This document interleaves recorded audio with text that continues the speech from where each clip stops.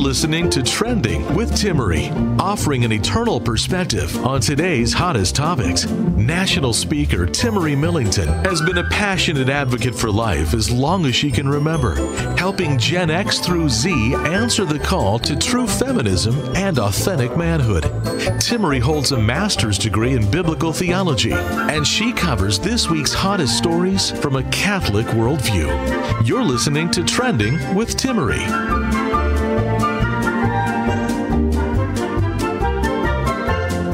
So good to be back with all of you. It is my joy to have in studio with me Dr. Phillip Chavez. Always good to be here. Head of the Men's Academy, for those who are not familiar. And we are streaming live for anyone who'd like to join us. We can always find episodes of Trending on YouTube, Facebook, and Instagram while they last for those 24 hours. But what I want to talk about today is we're going to be talking about do women belong in combat?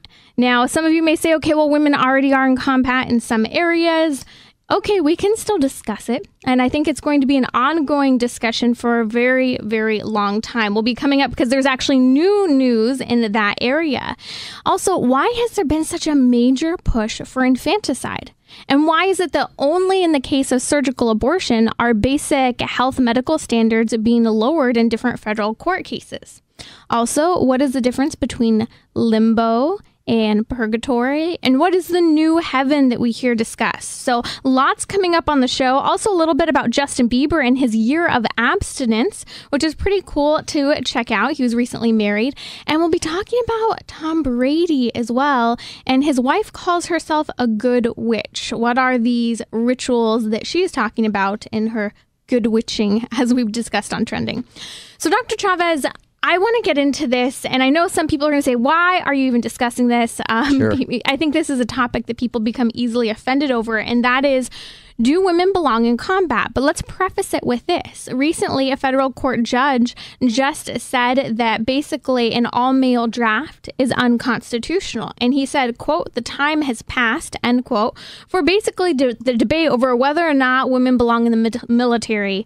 We shouldn't be having that debate anymore. That's right. Well, there's a presumption here that's been declared that women and men are equally able to fight. Now, again, I would say that's just by declaration. I wouldn't necessarily maintain that's by ability. I think overall men are better able at combat, more apt. In the order of nature, they are stronger. When they grow up, war is in their souls. I mean, to a young boy of 3, 4, 5, every stick is a sword or a spear. True. And so there's something more natural and innate and inherent in a man as a protector, as a combatant. So in light of this, men are more apt toward combat and therefore should assume those roles.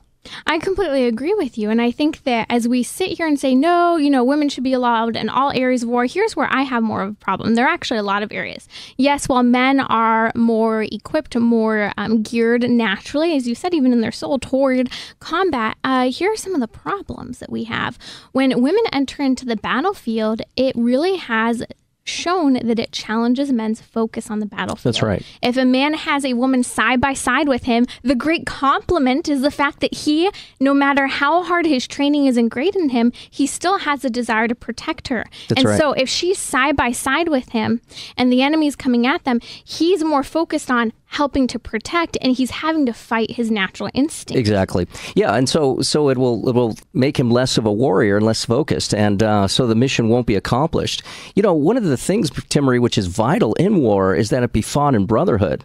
And so it's when men are together and they fight together in unity that they're more effective. In fact, a lot of things are more effective in brotherhood. And so what happens when we put women into the mix, that brotherhood gets dissolved.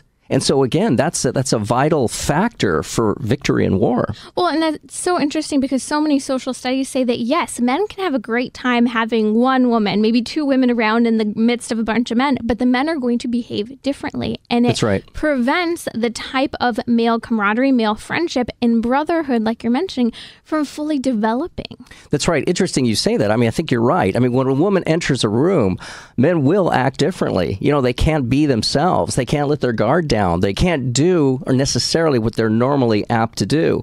And especially, again, like you say, when in a combat situation, instead of focusing on combat itself, they're focusing on meeting the needs of the woman, which they're naturally inclined to do as a protector. And this is something so beautiful. You and I have talked often that even some of the most I can take care of myself feminist women last year were polled with many different universities behind the study, showing that women who wanted to, equal pay, wanted to be treated completely equally, still actually said, no, I want to be cherished. I want to be treated as something different. Well, in order to be treated as something different from men, you have to recognize there's something other. That's right. Well, the bad news is you can't have it both ways, Right. So in that sense, there's no absolute equality. And in this sense, too, Timmerie, I think it's important to point out, and I say this in the spirit of the early pontiffs of the 20th century, specifically Pius IX and Pius XI. They thought that women in these kinds of situations, it was a grave violation against their modesty. I mean, first of all, if they're in combat, they're going to be dressing like men. They're going to be looking like men. They're going to be acting like men.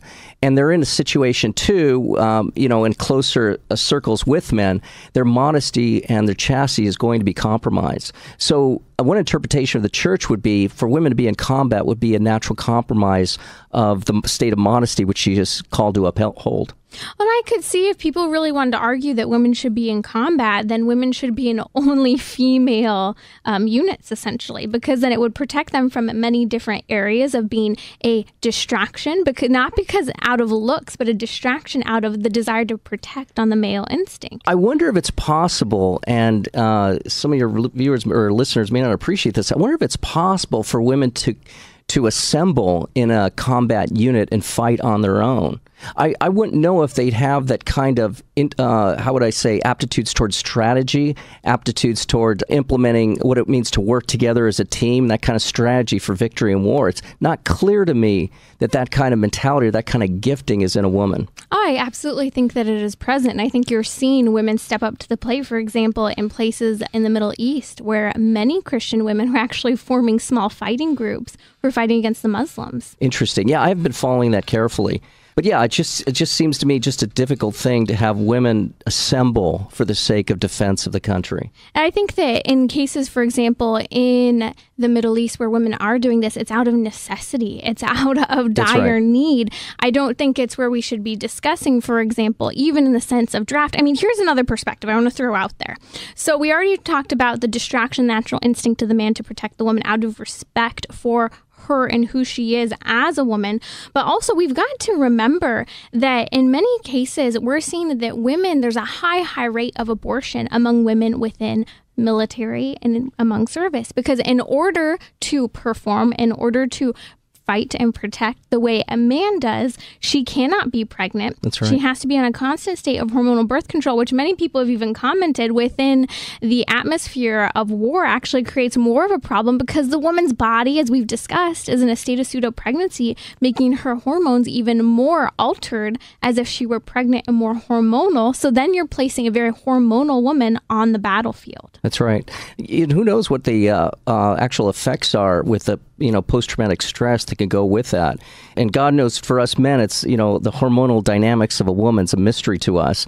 But it's obvious that that's going to be greatly challenged when she's in a state of high stress that combat brings. So we're showing that women, as they are, cannot just naturally engage in combat, but in most cases they have to be on some type of birth control or kill their own children within them in order to achieve their ability to fight like a man, which again, that is now saying that I'm not good as I am. Something has to change, which automatically shows that there's something in our nature and the way our bodies are wired that is not compatible with combat. That's right. And so in virtue of which, because it's not wired, it's in God's providence and in God's design, then it's not appropriate that women engage in combat for those reasons. Sure. Another perspective, too, is unfortunately, the horrific element of war is the fact that rape is a major part of warfare. That's right. A major part of warfare. And so the goal is to be protecting women and children. And in this instance, we're actually here saying, like, here's an opportunity to ravage and do one of the most atrocious deeds that takes place in war. Yet we're going to put them right there on the war front. That's right. Or even when they're sharing the same ships or vessels, you're finding that there's much sexual activity amongst the women and the men. Which is actually completely supposed to be off limits. Yet when you mix men and women on a ship, on a submarine, in a unit for months upon months at a time, it's natural for feelings and attraction to develop. Yeah, and I think too, and it's also in that kind of stress, sexuality will also be seen as some kind of outlet. And so men, and as they will let their guard down, they'll not consider themselves or follow a chaste path. I'd be really interested to look at some of the social sciences, but also some of the neuroscience behind this, because we know that on the level of the brain, men and women, really neuroscientists are called neurosexists now for pointing out differences. But one of the key differences is that women really connect interpersonally very deeply, and it's the way the brain is wired, making cross back and forth between both sides of the brain.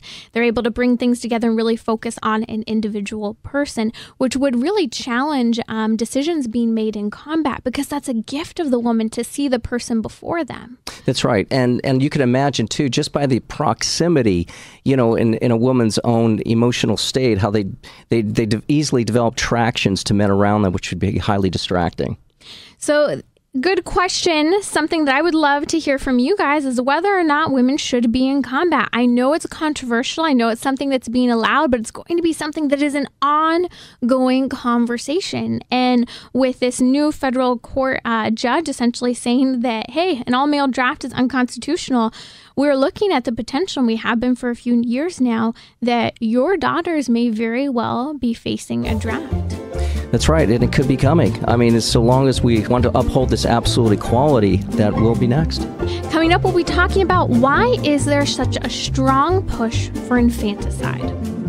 Timmerie will be right back. Tweet them at Timmerie. That's Timmerie.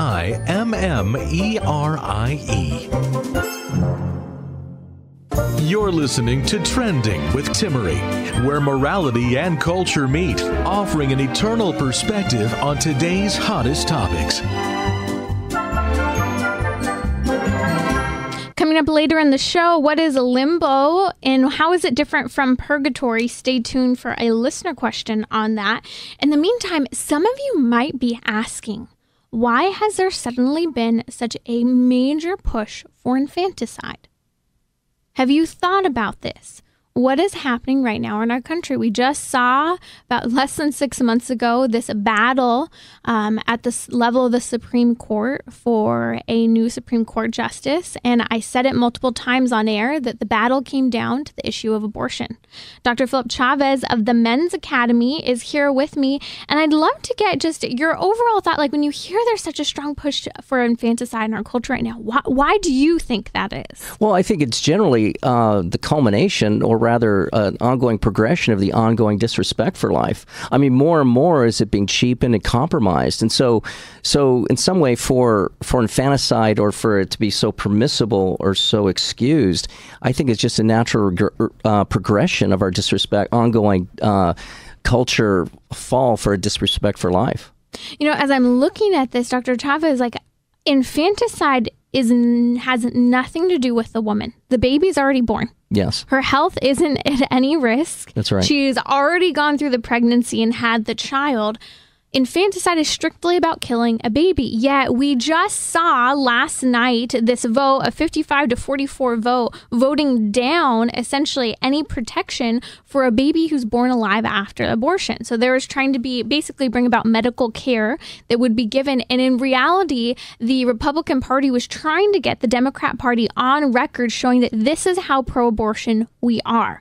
We are going to vote for making sure that there's no legal protection for the baby that's born alive after an abortion, a botched abortion, failed abortion, or maybe an abortion that's meant to take place outside of the womb, which is murder. That's right. So in this case, Timmerie, it's not about the baby. There's a complete disregard for the baby. It's really about a woman's right to continue her life the way she sees fit. And so that is a higher priority than the babies themselves, because they're not looking at these facts. They're not really looking at the child. They're looking at the freedom that a woman, or maybe a couple or a family, or that they can have in society, for which a baby would otherwise be an impediment. There's some really great news I want to share in a second. A major shift in public opinion over abortion. We're going to get to that in just a second. But here's the deal. When we talk about infanticide, I was listening to some audio clips of some Democrat senators who were talking about infanticide. And they were saying, this is about women's health care. This is about, some people are referring to the Republican Party and our pro-life President Trump as Hitler for being anti-abortion. And I am just in shock because, in fact, the pro-abortion movement has strong ties to basically eugenics, and that's what infanticide is continuing to participate in. That's right. And these abortion advocates, or these institutions which promote abortion and carry those out, there's a whole, not only is it a very profitable trade, but the sale of body parts is also a big end here too as well. So there's real financial reasons for a vested interest for the abortion industry to keep moving forward. Before we come to the striking news in the pro-life movement that I think is a cause for celebration, but also cause for the effectiveness of dialogue right now. We'll come to that in a second. But when you think about infanticide, we're forgetting that this is an already born baby that we're talking about killing. Well, the reality is, Dr. Chavez, here in the United States, couples all over the country are waiting years. The average wait time, I believe, is about 10 years to adopt a child, and an infant at that. Yes, certainly. So what's really happening, Timmerie, you could see the selfishness of the women, first of all, and trying to desire abortion. But that selfishness continues, because even if a child is born and it is viable and other couple can take that up, the selfishness is so extreme that they won't even allow that gift to be given to somebody else. And, I've actually spoken to many women who are in a crisis pregnancy, and I've heard right from their mouths, well, if I can't raise this child, no one's going to. And it's so heartbreaking. So then you ask the question, so are you saying if you can't raise your child, this child deserves a death sentence? And, that strikes them because it's logical, and they have to sit with that. Even if they're justifying, they have to sit with that fact that someone else can provide a forever home for that child, even if you are not capable and or willing. That's right. And so I think for some women, or if not most, that becomes a lifelong pain, that their child is in the hands of another. And of course, a woman, as you know better than I do, her natural instincts are to always be with her child, to provide for her child, to protect her child to the extent that she does. And so to put that child in the hands of another, women have to live lifelong knowing that they're not fulfilling the natural obligation which they have. When we are talking about this issue of abortion, here's the great news here. This is a major success in the pro-life movement. The Marist polling, which is a polling center that does an incredible, not sitting here with major bias. They do polling all the time. And this is what they came up with. Over last month to this month, we've seen a major increase in public opinion over abortion. Last month, 55% of the country identified as pro-choice. Just in 1 month, now 47% of the country identifies as pro-life. So right now we're seeing 47 pro-abortion, 47 pro-life. That has dropped from 55% that was saying they were pro-choice. Yeah, and I think what's happening, Timmerie, is people are starting to dialogue about this more, even when they don't want to. I mean, it's a subject of discussion now that can't be avoided. And in this case, too, the nice thing is with the growth of technology and all the advancements, and now with, these 3D imaging we get, which we've had for some time now, of, unborn children, it's just stunning, the things that we could see and witness now in the life of the ongoing development of the child. Something I often say here on the show is that we do not, we have so many people who are pro-life, yet we're apathetically pro-life. We hold a pro-life position, but we're not willing to speak up or do anything about it. Or that position of, I'm pro-life, but I wouldn't, pressure anyone to, keep their baby alive and give them basic, nutrition and the right to the woman's body, which it deserves during those 9 months. Yet here's the reality. I was just speaking this weekend at a conference up in Fresno, California. And at the beginning of my talk, I was doing a pro-life apologetics talk. I said, by a show of hands, who feels like they can confidently defend their pro-life position? There's about 1, maybe 2 people in there. I said, do we feel uncomfortable really defending our position, almost everyone in there nodded their head. They're Sure. pro-life, but so many people don't know how to defend it. And I can't tell you, when I present on the issue of abortion, people come back and said, I had no idea we could talk about abortion in this way, that we really are on the side of science, on the side of truth. And I don't have to be that Catholic wacko who's saying the sanctity of human life is That's right. meant to respect and protect human life, not to kill human life. That's right. We could now, with all this technology, we don't need theological arguments. We could show just for the nature of things themselves. But I think there's many dynamics here. You know, Timmerie, I mean, most Catholics, most Christians, I guess we'd say, but as we're Catholics ourselves, I mean, we don't even, many don't even know how to defend their faith. Or when it comes to other life issues, homosexuality, homosexual acts, things of this nature, and other moral deviancies, I think most people, again, most Catholics have difficulty defending their faith on those fronts as well. Coming up next week on the show, we're actually going to be talking about this new trend called going no contact. And I think that part of this trend, and this is a little teaser for that, is that a lot of young people, especially millennials, are completely cutting off contact with their parents. And we're going to dive into this, but I think part of the issue, and I'm seeing this among my friends, is they get so frustrated because their parents hold a certain worldview and they hold it absolutely, but they cannot defend it. And so they're looking at their parents going, okay, you're just an authoritarian parent saying, Sure. I'm supposed to believe this, but you can't even defend it yourself without maybe name calling and so forth, That's or right. just saying this is it. And I think this is the problem, whether it's religion, abortion, homosexuality. We're not defending and looking at both the social science and how it matches what the church teaches. That's right. And I think one thing, too, which I thought you were going to allude to earlier, Timmerie, is that when you're speaking, is that, whenever you're debating or dialoguing, you really do have to listen to the other person. And I think what happens today in debate now is that, well, especially, I'm not saying professional debate that you may see in the media, but I'm talking about debate, common debate we find on the streets. People aren't really listening to each other. I mean, they aren't really giving the sense, even though we may not have a buy-in to their position of another, nonetheless, we're in charity. We're supposed to be patient and always supposed to be kind. And I think once that happens, for which I think children are estranged from their parents, is there's not a real openness to being received as a child would otherwise want to. And I think this is where the Socratic method really does come into play, where you ask questions. Because Sure. even if you're asking pointed questions, right? But if you're at least asking questions, you're being forced to listen, or at least you should be. So here's a great question to ask. Basically, right now, we're looking at if Roe versus Wade is overturned. So Roe versus Wade and Doe versus Bolton is what really legalized and established abortion across the country and through all 9 months of a woman's pregnancy back in 1973. Well, at the time of Roe versus Wade being implemented in Oklahoma, the law that is still on the book, so if Roe v. Wade were to be overturned, it would still be there. The law is that essentially to perform an abortion is a felony. That's right. So why not ask friends and family members this? Okay, you say abortion is okay, but why is it that up until 1973 in Oklahoma, to kill an unborn baby is a felony? Why is that? Yeah, it's a shame that we've been so used to hearing the term and hearing how it's so permitted in society, we've now given in.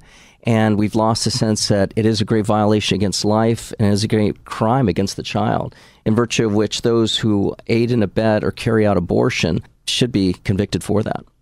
I want to do a shout out to everyone listening right now. I will be traveling over the next couple weeks for speaking. So if you're anywhere in or near the Texas area, I'll be speaking in El Paso.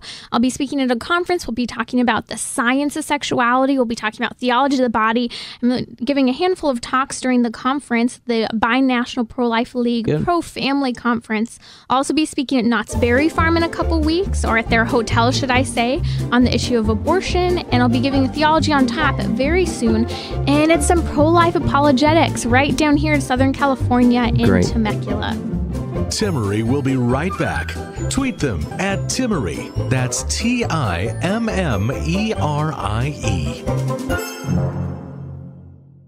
You're listening to Trending with Timmerie. Coming up, we'll be talking about Tom Brady and his wife Gisele and how she calls herself a good witch. What is that? And also, Justin Bieber has come out talking about how he's lived a year of abstinence prior to his marriage. and how it was a part of him overcoming what was truly a sex addiction, as he puts it in his own words. With me is Dr. Phillip Chavez of the Men's Academy. You can find out more about his work at themensacademy.org. Dr. Chavez, one of the listeners, David, wrote in asking about what is limbo and what is the new heaven that we hear about in the New Testament. So let's dive into that just a little bit. Yeah, limbo itself, well, it was the theological construct that came along during the church history, which, though it has never really been in any way officially pronounced or defined, it's a place where those young people before the age of reason have been gone to because they were unbaptized for whatever reason. And so, of course, in abortion, this becomes an issue because they're unbaptized. And so, as the scripture says, we've all been born into Adam, and we must be born again. I thought limbo is the same thing as what we'd call Abraham's bosom. So limbo was actually what was prior to Jesus' coming. So limbo was where for anyone who died prior to Jesus' coming, because the gates of heaven were closed. So for limbo was a place where, for example, anyone who was pure in ready to go to heaven couldn't go yet because the gates of heaven were not open yet. So limbo is that place of what we also refer to as Abraham's bosom, actually. That's right. And so basically it was the place where the just would be a holding held. room. That's right. They would be held before they would go to heaven. Exactly. That's why we discuss how Jesus went to the dead. He went to the place that is believed where would be technically limbo, or as some people refer to, Abraham's bosom. All these just people who died and were ready to be with God. But because of the fall of Adam and Eve, the gates of heaven were closed, and it was only the just sacrifice of the beloved Son, Jesus Christ, that opened the gates of heaven yet again for those at the time in limbo to enter into heaven. So limbo does not exist anymore. So then there's confusion now because people say, well, what about, let's say, babies, whether they're, as you mentioned, aborted children, or maybe infants or children who are quite innocent before the age of reason, who've never committed a sin, or who have never been baptized. Where do these children go when they die? Yeah, and so as the Catechism says, we must have hope that they are saved. But again, there's no theological construct that the church has ever given. But it really stems from that these children are somewhat innocent of personal sin. Now, they have the effect of original sin on their souls. Now, had Adam not sinned, Adam would have gone to a natural state of happiness, and in some way, even a greater bliss than he would have even had on earth. But he still would have shared in some kind of happy state. And so, basically, the unborn children are those who hadn't had this gift of baptism, being able to be born again into Christ. They would also, in some way, not share eternal beatitude, seeing the face of God, but they would share a natural happiness, or a hope that they at least would. It is argued also, if we read in the Catechism, we come to understand that we, in our humanity, are bound by the sacraments of God, but God is not bound by his sacraments. And so a child, by no knowledge of his or her own, was not baptized, whether by parents or because the child was aborted prior to being born. It is really, I think, the conversation very clearly, and although not absolutely defined, has always been that we have to remember what the Catechism says. We are bound by the sacraments, but God is not. And so in these cases, it is very clearly affirmed that these children are still going to heaven. But here's the thing. These children didn't have the opportunity in life to deepen that relationship with God. And I love one of the teachings where we talk about in the church how your deepness of relationship with God here on earth helps to define the deepness of your relationship with him in heaven. And the more profoundly united we are to him now deepens that unity we have with him in heaven. And so what we're doing is we're denying these children that deeper unity. But at the same time, we are not in heaven. We do not know. And I think that that's the great miracle, is that God is not bound by his sacraments, but you and I have that responsibility, and we are bound by his That's sacraments. right. It's the channel he's chose, or the means that he has chose, that we are to implement in our lives to not only attain righteousness initially through baptism, but also to be restored through righteousness and grow in righteousness through the other sacraments.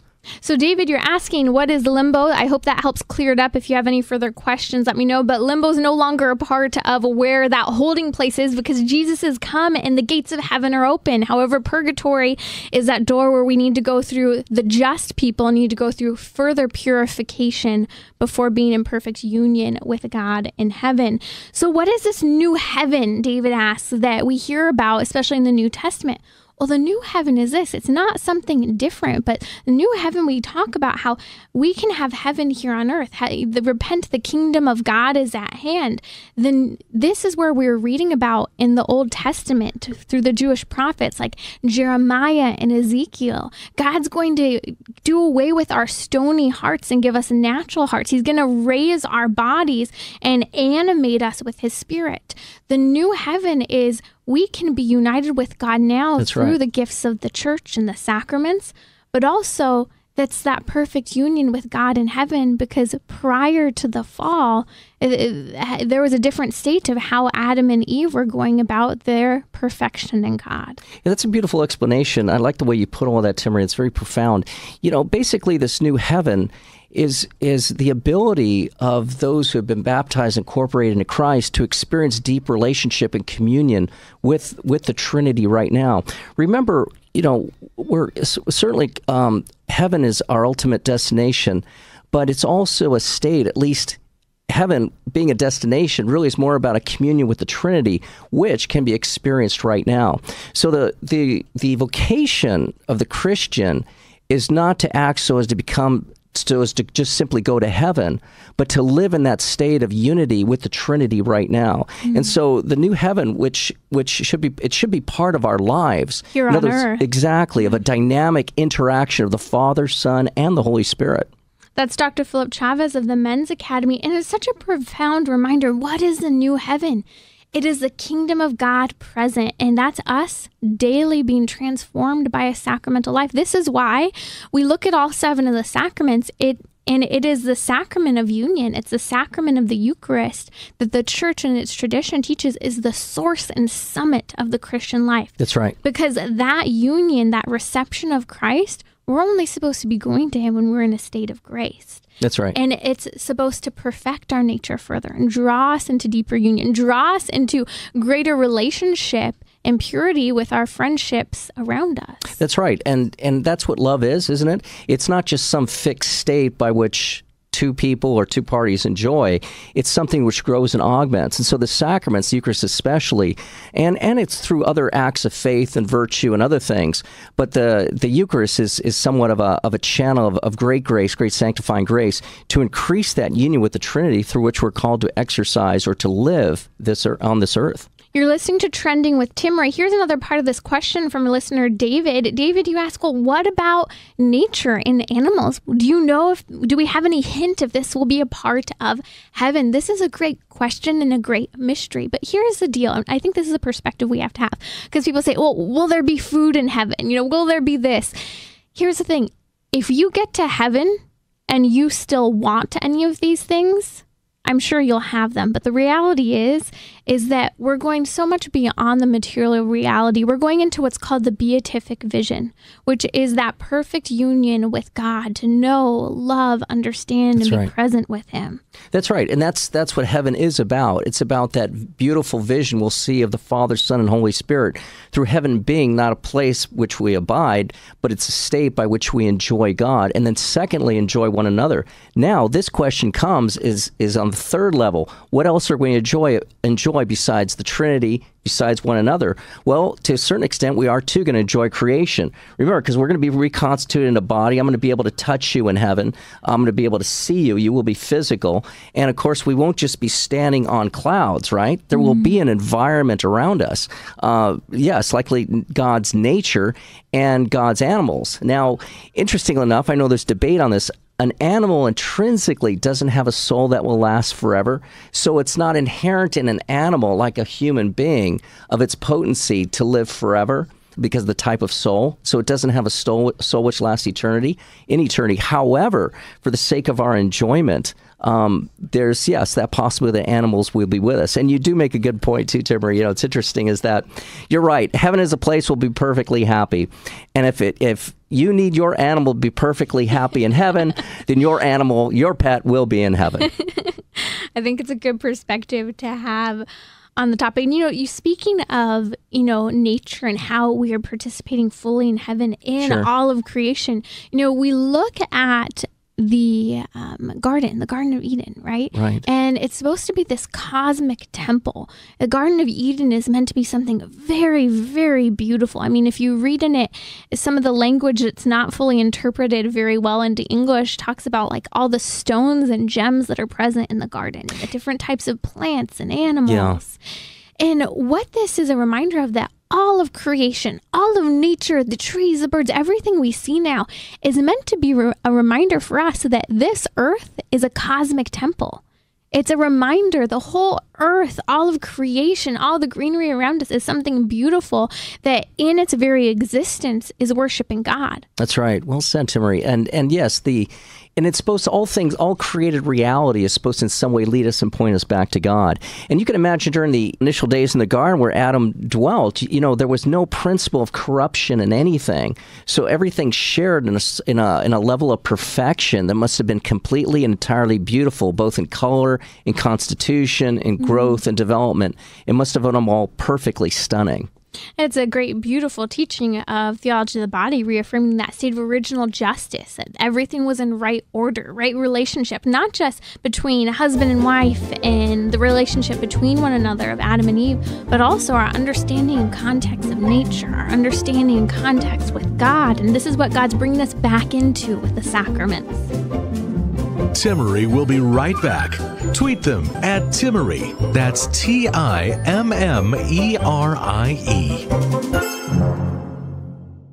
You're listening to Trending with Timmerie, where morality and culture meet, offering an eternal perspective on today's hottest topics.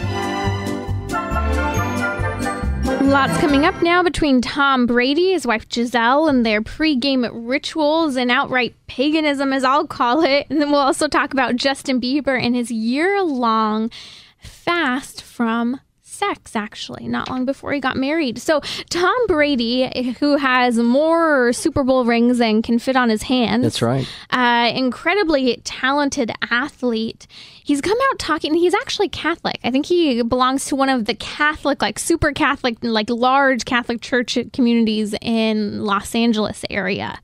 And it's interesting because this man, he's a contradiction in some ways, because he's come out talking about his wife, how his wife is a good witch, as she calls herself. Sure. And she erects altars to him at the football games. And she, is dabbling in elements of witchcraft and prediction that seem pretty problematic. That's right. And for these things she's setting up, these altars and whatnot, using, I guess he wears some kind of necklace and there's something he has to drink, and I guess they have pictures of their kids, and so there's probably all these other implements she sets up, which is again, ordered toward it, at the very least a superstition or a practice which is, certainly not blessed by God.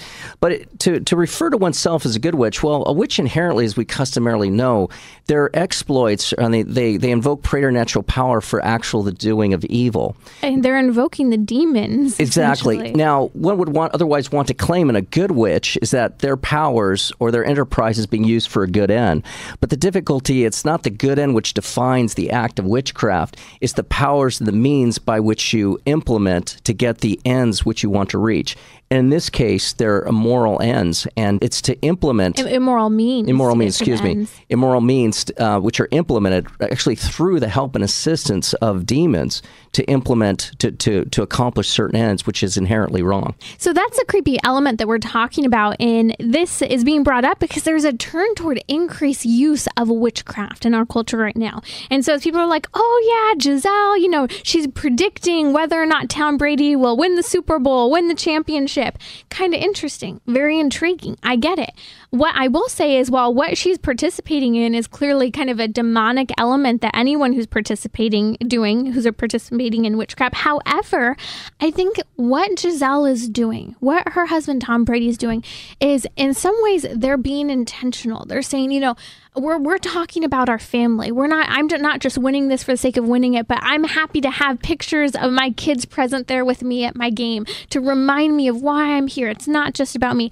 There's something beautiful in that. And I've even noticed this in a lot of the yoga-y type of world, that even in their classes, they encourage people, set an intention for your exercise. And it's similar to the natural idea ingrained in our bodies, not only to worship, but also to self-sacrifice. And that so much of the Christian atmosphere is oriented toward sacrificial love. I mean, even going to Mass, we can offer our Mass for someone. We can offer our entire day. You're having a hard time getting out of bed today? Me too. Choose someone to offer the sacrifice of your day for. It's very good, Timmerie, yes. And so things of witchcraft and superstition, in some way they do mimic Christian rites or Christian even sacramentals. And so the act of setting up an altar and all the accoutrements that come with that, yes, it's about something which is to be offered up. So in witchcraft and many of these superstitious practices, there is a grain of truth involved.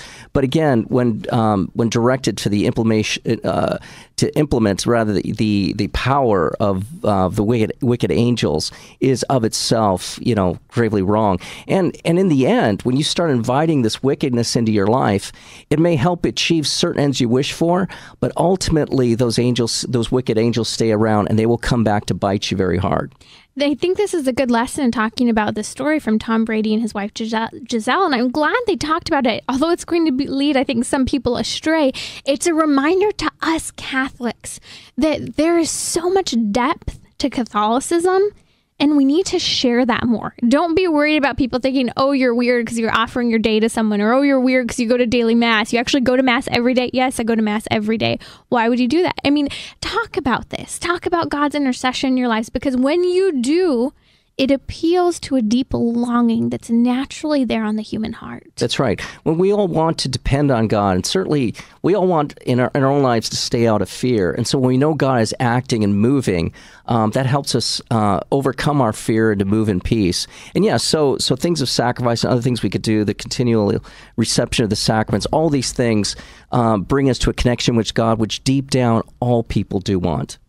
Great news earlier today in the show when I talked about how basically there's been an 8% shift, 8% more people in the United States just since last month are pro-life. It's because of these infanticide bills and so forth. So having those conversations about abortion right now, as across the country, states are trying to implement infanticide, and New York has this crazy abortion law saying we're keeping it through all 9 months of a woman's pregnancy. Now's the time to have a conversation. And here's another one for you. The Supreme Court essentially just voted to block a law in Louisiana that is very similar to the Texas law from just a few years ago that would require that surgeries that are abortion not meet other surgical standards. So they're saying, well, just because it's an abortion, we're not making you meet these standards. Basically, here's a standard that Louisiana was trying to implement for all abortionists. That's that all of the abortion doctors actually had admitting privileges to a hospital within a certain mile radius in case something goes wrong. It essentially would have prevented, I think, their 3 or 4 abortionists from being able to practice and drop them down to 1. So Planned Parenthood immediately, files, to make sure, no, this can't be implemented. This is just like what happened in Texas.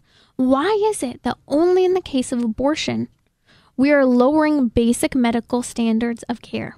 Well, it just shows you that those abortion advocates see abortion as some kind of right which is absolute for them. It's not to be compromised for any reason. And so for them to see or to give credence that a surgical procedure has potential dangers, and those potential dangers should be safeguarded, and being near a hospital in case something goes wrong is a very logical thing. Now, and so in virtue of this, it's hard for those to see the logic of that, or maybe they don't even want to see the logic because they're really upholding the absolute right to an abortion. And that's what this is about. That's why they're okay with infanticide. It has nothing to do with the woman. The woman's alive. She's fine. The baby's outside of her, causing no harm. Why are we pro-infanticide? Ask these questions. Why is it only surgical abortions, not other surgeries? We're lowering medical standards. Let's talk about Justin Bieber. That's Dr. Phillip Chavez in studio with me of the Men's Academy. You're listening to Trending with Timmerie. I love this. My sister sent it to me a couple weeks ago, and I've been meaning to talk about it here on the show. Justin Bieber, we've talked about him over the years here on Trending and when I was with Trent Horn on Hearts and Minds. Justin Bieber is now living back in line with his Christian faith and, in fact, for a whole year, abstained from sex. Yeah, that's really quite remarkable. And there's something, as I started to read a little bit more on this, there's something to be admired in him for a few reasons. But I think what he saw this problem from many angles. I would imagine that in his sex addiction, which he professed, in that addiction, he was probably a very miserable person, one. He probably saw that he was offending women. That probably hit him, and then probably something turned for him by which he saw the deep offense against God. And so I would imagine in a spirit of sacrifice, you just mentioned, or a spirit of reparation, he just thought, well, if I at least give this up and offer that up to God, it'll probably move him in a better direction, which it did, which he credits the marriage and the union with his present wife to that sacrifice that he had made, as I understand it. I don't know that he would even be open to recognizing the beauty of his wife he has now if he wasn't abstaining. He credits it. As you said, he's now married to Haley Baldwin, daughter of Stephen Baldwin, who's actually quite Christian now. Originally grew up Catholic, left the faith early on, and then I think after 9/11 came back into the church, if I remember, or not into the Catholic church, but back into Christianity. And this is what's interesting about Justin Bieber. He's been in this walk, and he's spoken out as being pro-life, even when it was unpopular. I think, probably about 10, 12 years ago. Yeah, when he was 16 years of age. Yeah, he was very young. And so he's not, although he's gone off the deep end at times and has danced like an idiot drunk at certain parties. I know that we've really kind of reported on him here on the show. It's been neat to follow his journey because he's trying so hard. And he's such a testament to anyone who struggled with a pornography or sex addiction, that abstinence and appealing to God in that abstinence, making that sacrifice, it truly is a sacrifice when you're addicted to sex, can transform your life. We look at somebody in his position to advocate against abortion and uphold the Christian teaching. I mean, in some way, again, in his circles, that's very heroic. That's easy for us to do. It's an easy thing for a priest to preach against abortion. It's safe for many people, but for him and his industry, that took a lot of courage to stand up. So I can't help but really admire somebody like him who's held that position. Now, again, he's in a very dangerous trade. So being ushered into sex addiction probably wasn't too difficult to do in light of the kind of circles he was walking in. But you could see that the man had some kind of delicate heart. There's something sensitive in him to the things of God and of God's creation. And he's been willing to do different interviews over the years talking about, I believe this, but I don't get it. I think he's even lived with certain Protestant pastors at times asking questions. He's had people, I would argue, praying for him, inviting him back into the fold, having conversations. I know there have to be many people, and we've heard even in his own testimony at times that there have been people there present in his life. And I think that this is a message. There are so many people who are lacking those friendships. And that's where it lies back on us to have that idea of responsibility for other people. That's right. And to express gratitude. I mean, I think he's very, very grateful, which he has expressed, that he is in the marriage he is now. And so I think aside from his sacrifice, he's a man who's much gratitude, really appreciates where he's at in life right now. My guest today is Dr. Phillip Chavez of the Men's Academy. He actually has a retreat coming up in April for men heading outdoors as well. So you can check that out at themensacademy.org. Thank you so much for being with us. Thank you, Timmerie. Always a pleasure. If you enjoyed the show, head over to radiotrending.com to catch more episodes that might not be aired on your network, or to leave a review and let us know what you think. This has been Trending with Timmerie. To learn more about Timmerie Millington, visit timmerie.com.